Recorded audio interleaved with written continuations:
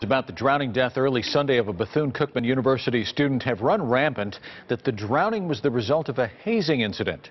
WESH 2's Claire Metz reports neither the university nor investigators with beach safety have found any indication of that. Beach safety officers are now calling the death of 22-year-old Damian Parks just off Sunsplash Park an accidental drowning. Tragic, yes, friends out for fun and one is lost, but not the result of being hazed. They said a big wave hit, and then now they can't find one of their friends. Passers-by called 911 as a group of Bethune-Cookman University students searched the ocean for the victim, who, according to the police report, grabbed onto one of them, yelling to him not to let go.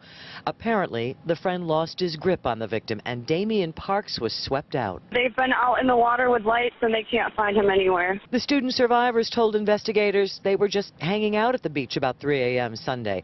Parks and another in some 5 feet of water when they got caught up in a strong current. One of our friends, I'm not sure if he lost his footing in the tide or what, but we can't find him. And we were in the water, we weren't outside of the water. Sadly, Parks was found the next morning after his body washed up. Rumors of hazing started soon after. His friends deny that.